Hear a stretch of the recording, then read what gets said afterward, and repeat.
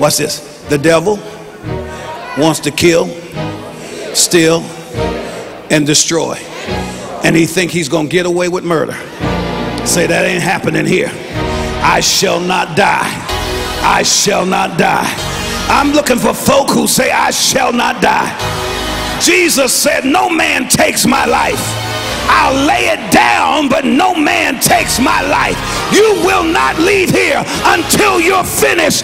Then you look at the devil and wink your eye and say, you're not taking my life. Oh, death, where is your sting? Oh, grave, where is your victory? Watch this, watch this, watch this, watch this. Watch this now. Touch your neighbor and say, I gotta have help in my warfare. Say, where you gonna get your help from? Say, my help comes from the Lord. What's this? Look at him and say, watch what you say. Say, no more down talking. No more doubt. No more fear.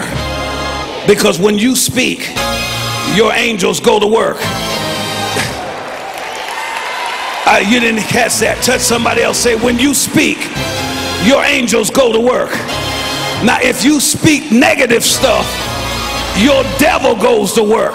You come in agreement with the devil. Now, sometimes the devil is in flesh.